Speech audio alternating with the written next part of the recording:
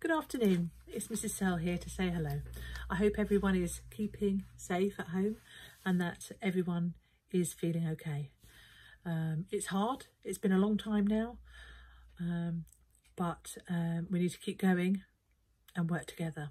If you've got any worries or concerns about work or learning, please speak to your key work support. They're on the phone.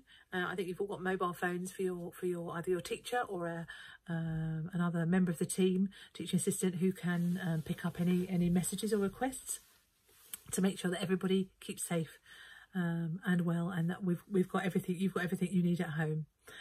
I think most of our wonderful gifts from Variety Club have been delivered now. There might be the last few that are just will be delivered next week, but we hope that everybody's enjoyed those gifts.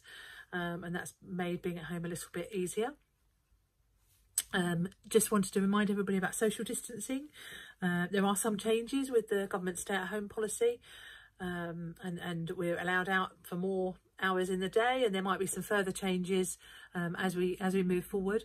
But we must all remember about social distancing. We've got to still try and keep that 2 meters away from people who aren't in our house, which is really tough, I know, but we've got to try our best. I'd like to remind everyone to enjoy Liberation Day. So we've got the next 2 days to celebrate the liberation of Jersey. The 9th of May is actual Liberation Day. We've got some beautiful bunting that the children have made that we've put all around the school.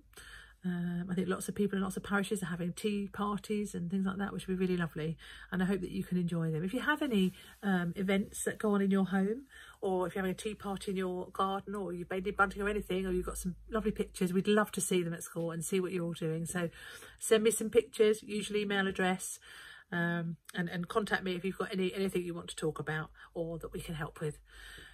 So that's it from me for now. Take care, look after each other, keep safe at home, and we'll be in touch soon. Bye bye.